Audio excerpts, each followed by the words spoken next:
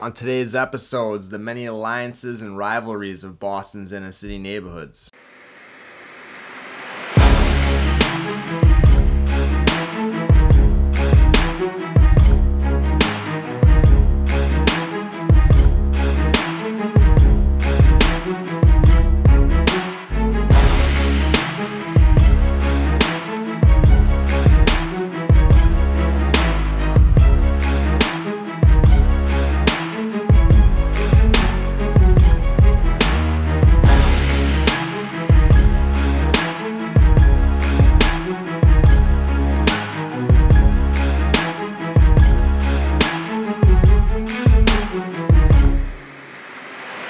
Welcome back, everybody. So after that first video, I'm feeling pretty confident that most people want a more in-depth and more detailed video about the subject. Now, clearly I've had some assistance in this endeavor. The stuff I'm talking about, at least as far as the rivalries and alliances and who wore what, it cannot be found on the internet. I'm not going to talk about specific individuals and situations that aren't public knowledge, but as far as the other information goes, it's not available. I'm not exaggerating, guys. It's not available. I've wanted to make videos about this topic since day one, but I kept coming up against a wall of lack of information. And I'm not sure why, honestly. Like I said, I feel like a lot of people outside of Boston are not aware of this whole other world that exists because literally, it's like two different cities. There's so much content out there about other cities and their situations, but not Boston. And that in a nutshell is the reason for the majority of these videos, and of course so I can have a hobby. And it's a nice little addition to meet a lot of you guys who like the same things that I do. I'm obviously kind of a student of Boston lore, so I do possess a lot of my own knowledge. Some of the guys that I've been talking to are surprised at the stuff that I found out. When I mean that I've scoured the internet for every piece of information, I am not kidding or exaggerating. But without the help that I've received in this video, none of this would be possible. Anyhow, I just really want to thank the person who's done so much to help me with this video. He wants to remain anonymous, which I do totally understand and respect. But let's get down to the stuff that most of you who are tuning in want to hear about. In the incredibly dangerous environment of the late 80s and early 90s, your most hated enemy could live on the street right next to you. At this time, virtually nowhere in these neighborhoods was safe and neutral. Certain areas far away from the neighborhoods or projects like Downtown Crossing or the Cambridge Side Galleria would be neutral. Basically, shopping or entertainment areas that were far away from anyone's territory was safe. Besides that though, fair was fair, and in order to survive, you needed to know who was who and what was what. Primarily, who was from where, what they identified with, who they had smoked with, and who they were cool with. These were all key elements to survival in Boston's late 1980s, early 1990s. Now in this video I'm just focusing on a specific time period, but I need to put it out there that some of these neighborhoods are still extremely dangerous. Even though Boston is very safe, in parts of the city these neighborhood rivalries still exist almost 40 years later and the situation is still very real. It's been theorized that this is why there's never really been a big breakout rap star from Boston. Because of all the rivalries in the city, not everyone can support one artist. If a rapper is from a project or hood that your project or hood has smoke with, then you basically can't be a fan. For example, if you're a dude from Lenox, you're probably not going to support a rapper wearing a Pirate or Phillies hat. Just saying. It makes people from outside the area think that there's no rap, hip-hop, street culture in the city, which is not true. There's an incredibly deep, complex, and intricate culture that is completely alive still today. Like I said in the video before, the media painted all these groups out to be criminal organizations, which wasn't the case. And the media also likes to enforce the narrative that this was all part of this bigger problem that was going on in America involving a certain South American product that was mixed with something in most people's refrigerator. This is all about organizations fighting over turf for control of the proceeds of said product, right? Now, while yes, that certainly contributed to the escalation of the situation, the reasons for a lot of the violence was usually everyday human, adolescent, teenage stuff. It just escalated to biblical proportions. Once somebody does something to someone, it becomes a tit-for-tat situation, back and forth, basically in some of these instances, never ending, still 40 years later. So naturally, of course, some of these projects and hoods are deeper and bigger than others, which is why forming alliances, especially for the smaller hoods, was absolutely necessary.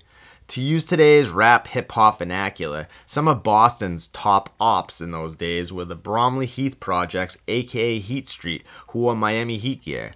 The Lenox Housing Projects, who were St. Louis Cardinals gear, who after their projects were torn down started operating in Mattapan around the Lenox and Ramsey Street area. The Orchard Park Trailblazers, aka OP Trailblazers, who wore the Portland Trailblazers gear. The Academy Terre Haute Braves, who wore the Atlanta Braves gear. And the infamous Columbia Point Dogs, who wore Pittsburgh Pirates or Phillies gear. So feared in the city were the Dogs that was probably a main factor in Columbia Point being one of the first projects to be demolished during the city's project renovation program. But this just led to the Dogs spreading around the city causing havoc. They're still one of the most feared groups in the whole city. Today they also identify as Harbor Point or The Point and sometimes as 8 Bus. Those names ring bells certainly, but they're not even a fraction of what was going on in the Boston scene at this time. There were also the Greenwood Street Packers, the Vamp Hill Kings, the Forest Street Dodgers, the Bailey Street Broncos, the Norfolk Bulls, the Eggleston Timberwolves, the Four Corner Pirates, the Thetford Avenue Bills. Maybe some of these not everyone has heard of. Obviously, this will hopefully ring familiar to guys from the era. I heard that Mass Ave claimed the Hornets, but someone else said that they had problems with Tent City Projects who also identify with the Hornets. I'm not really 100% sure, but I think more people are leaning towards Mass Ave being the Hornets. Not every single hood has a sports team. Some just went by the street name or something else, but choosing a sports team was the rule, not the exception. Through the early 90s, the lists of allies and rivals kept expanding and changing to the point of needing an encyclopedia to keep track of it all. There weren't any national organizations, agendas, or politics in Boston. It was a much more personal. Somebody would get into it with somebody from another project, and now their project had problems with the other person's, and it would just escalate from there. The majority of these alliances were simply out of convenience. Like Fayston Street had problems with the Magnolia Steelers, and the Powerhouse Interval Posse had major problems with the Brunswick Big Head Boys, who were literally right next door to them. This was one of the hottest rivalries of the era, probably due to the close proximity to one another. But the BPD was on scene multiple times a day at the peak of this rivalry. Interval formed an alliance with the Magnolia Steelers and Columbia Road to become MIC, so it only made sense for the Brunswick Big Head Boys to link up with the Steelers' rivals Fayston Street. Creston Street would join also on this side of the alliance against MIC.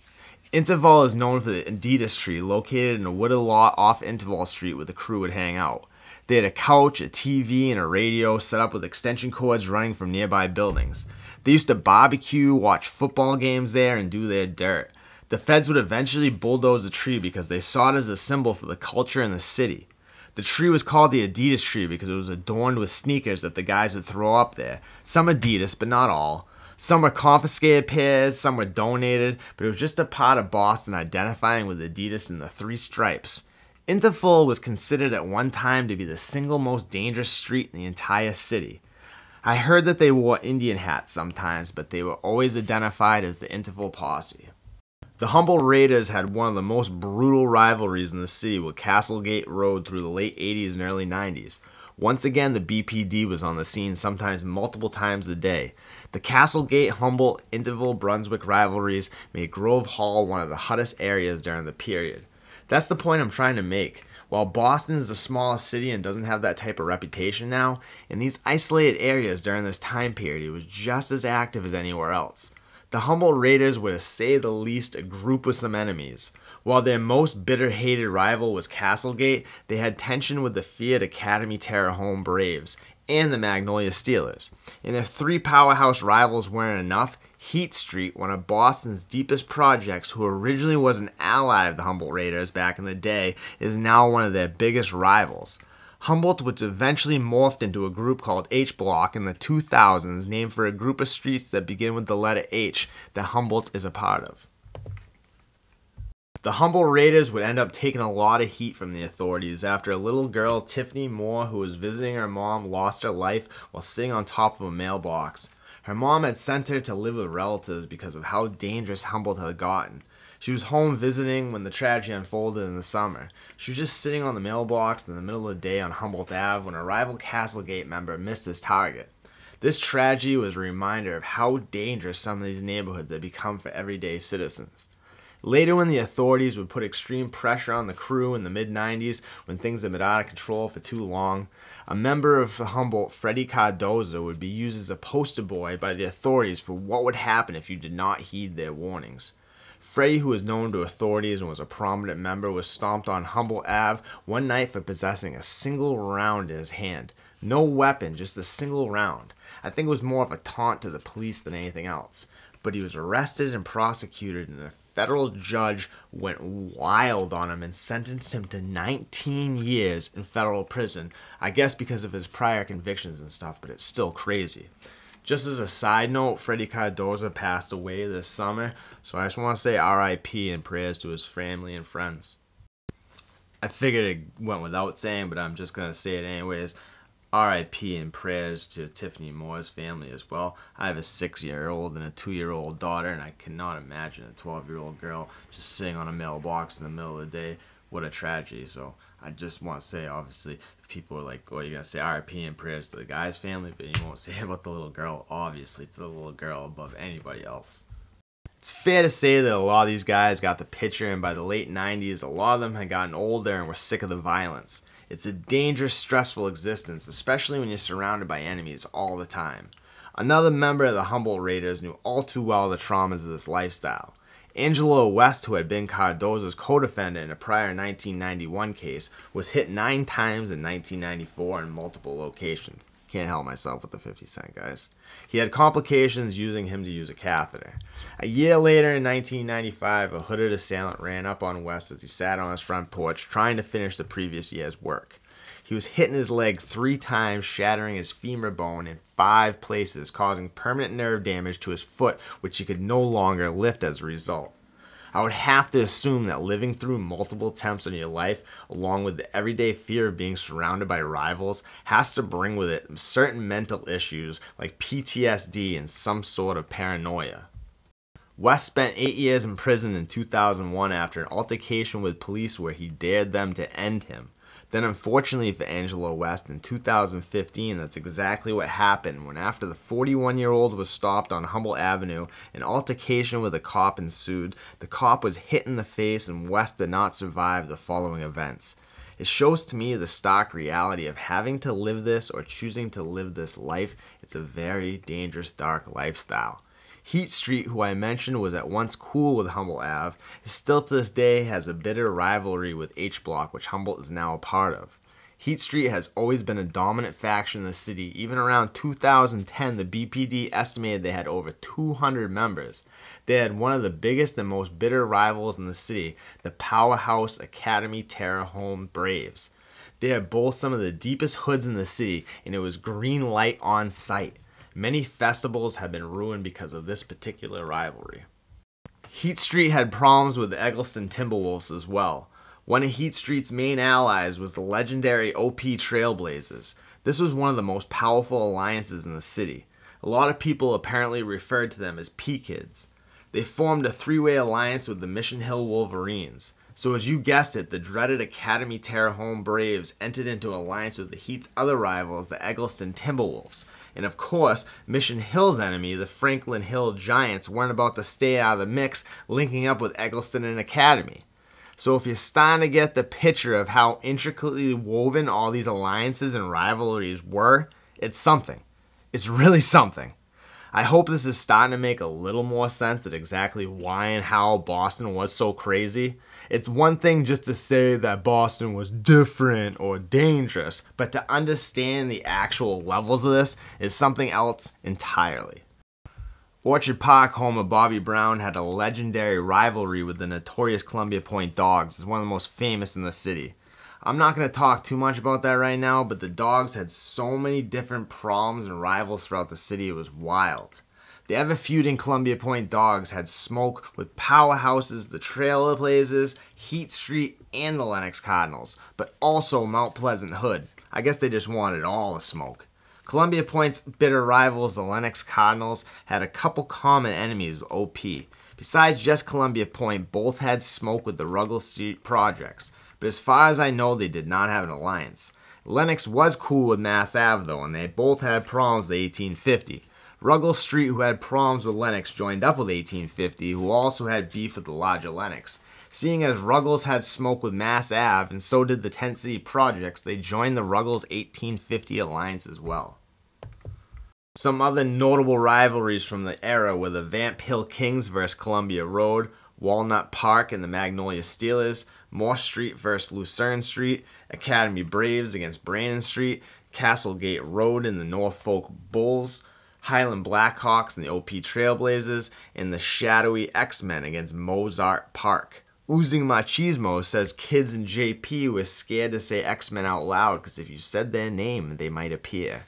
I'm not going to go into extreme detail because I'm going to do a future video on the topic, but the Johnson brothers were main figures on Corbett Street in Dorchester, central to organizing that area in the early 80s. The younger cousin, Tony Johnson, by his teenage years, was a legend in Boston. He was a standout athlete, a member of the almighty RSO, and most importantly, a member of the Johnson family. Unfortunately for Tony, though, his young hood-style life came to an early and abrupt end in the summer of 1988. Although it wasn't related to one of the rivalries, this came at the hands of a member of one of the most dreaded and feared groups of the time, the Academy Terre Home Braves. Paul Lawrence Guild, aka LL, was what they call on the streets a problem. Dude started chilling with older guys at an early age of 14, 15 in the Academy homes, and he dropped out of school in the 9th grade. He and an older guy tried to rob a laundromat where he was arrested, and LL went to DYS after admitting to discharging a weapon in the act of a crime. After DYS, things went insane.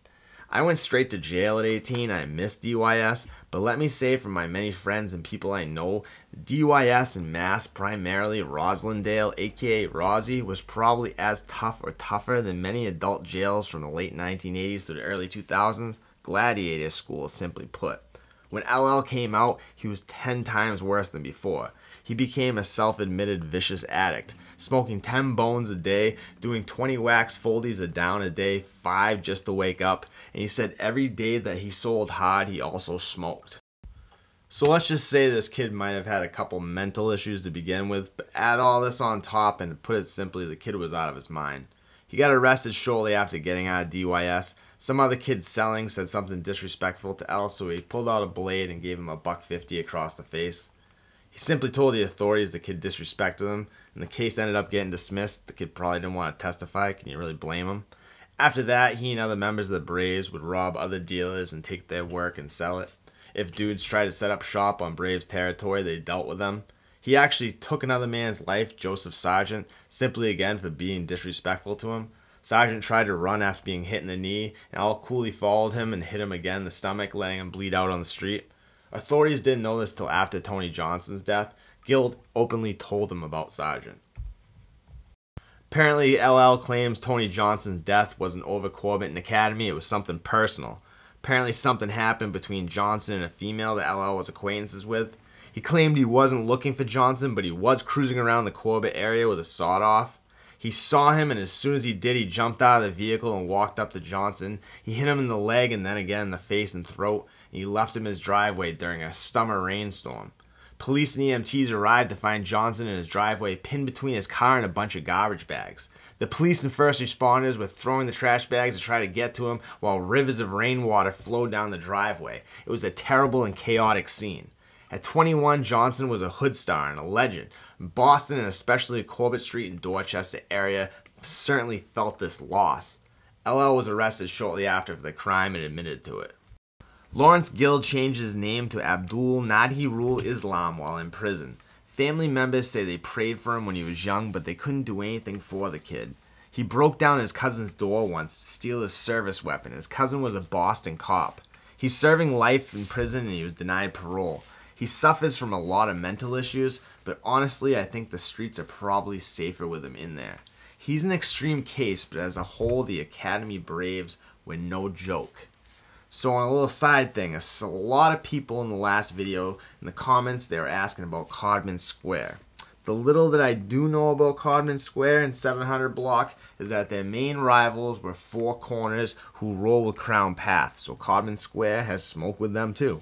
Four Corners and Crown Path both wore Pittsburgh Pirate hats, sometimes Phillies. It's like a common trend for people who wear Pirates sometimes wear Phillies too. Benzino, the great Benzino, is from Four Corners. I think historically that neighborhood had a big Jamaican and Somalian population, if I'm correct in my ethnic, history that I'm always, for some reason curious about.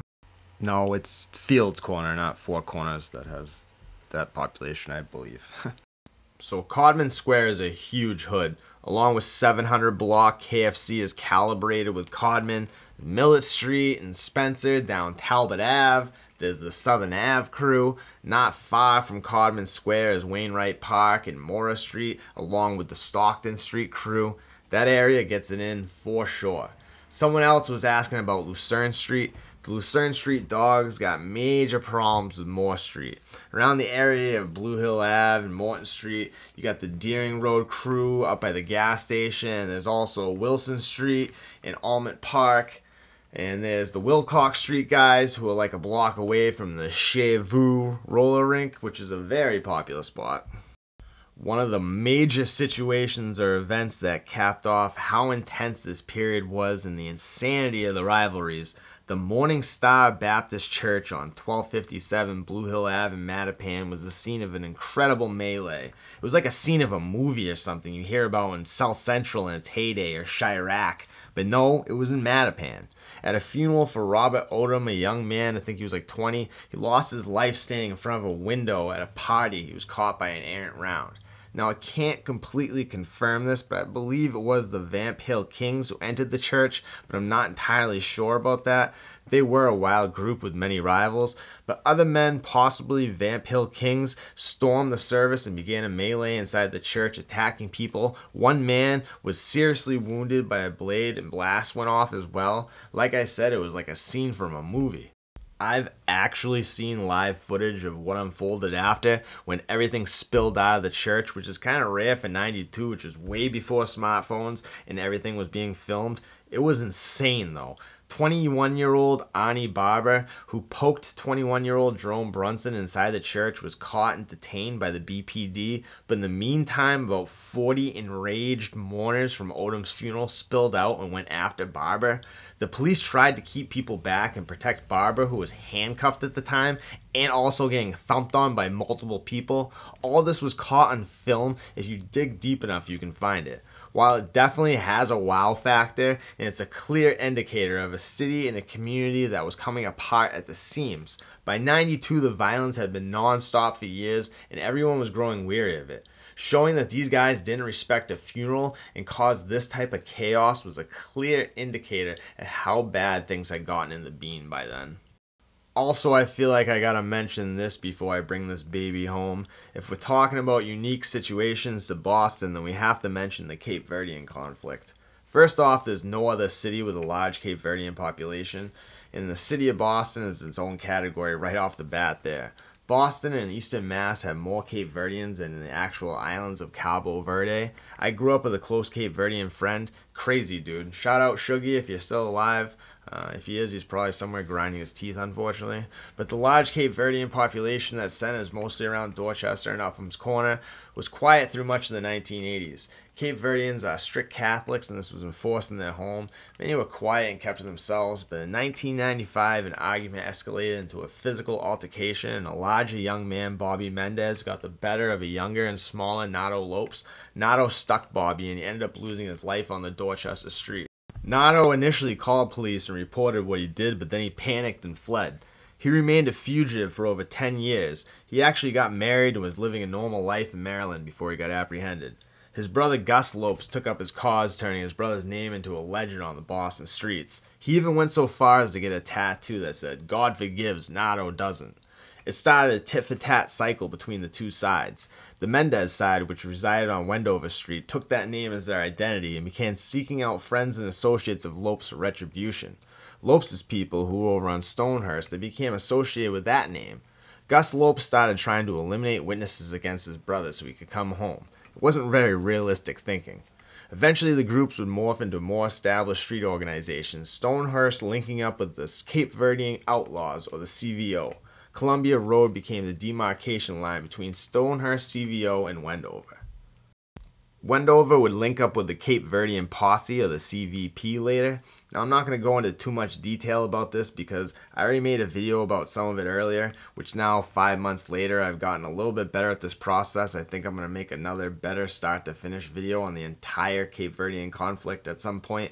Somebody left a reply and a comment in the last video, and I'm not sure if it was directed at me or someone else, but basically it was saying, like, what do you really know about this situation? And again, obviously, I've experienced none of this firsthand, and I don't claim to have.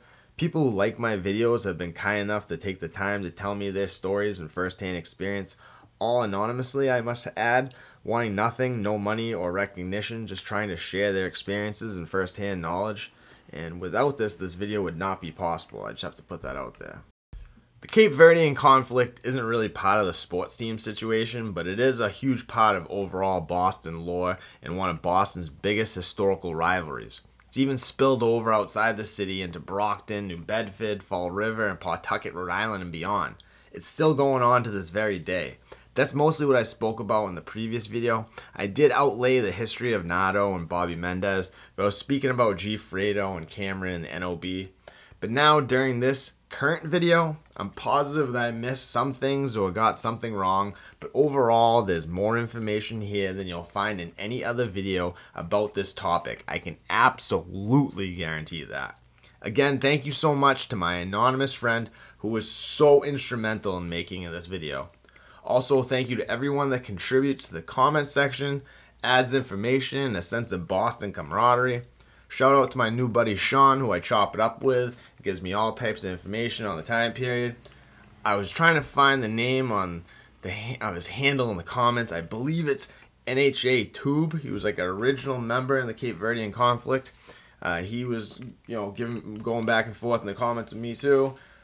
Shout out to all my old subscribers, new subscribers. Thank you to everybody that contributes. Time to bring it home. So like I said, this is a video I've wanted to make since I started my channel. I'm so grateful for all the help in getting it done. I'm kind of hoping it'll get some attention, just for the simple fact that there's nothing else out there with this type of information on the whole web. Mostly because I think Boston deserves its credentials up there with any other city that's always in the conversation. Boston's never in the conversation. Boston's unique project and street culture is a mystery to most people not from the city, and it's not hard to figure out why. It's incredibly complex and layered, but it exists. Still to this day, and during the 80s and 90s, and even to a certain extent the mid-2000s, it was just as active as anywhere else. I really hope you guys enjoyed this journey into a world not known to many who live outside of it. Much love and respect to all Boston hoods mentioned in this video. My prayers to all those who have lost loved ones in the street. Hit the like button if that's how you are feeling right now. Subscribe if you're not already subscribed. We're like one subscriber away from 4,000. Come on, let's go, guys. If you guys are with me, I'm with you. From the guys who've been here since the beginning, some people who just subscribed today. Threes and Bs. Let's give Boston some respect. Have a great week. Like always, guys, make good choices, make good decisions. Take care of yourselves, your friends, your family, your fellow human beings. Have a great day. I'll talk to you guys later.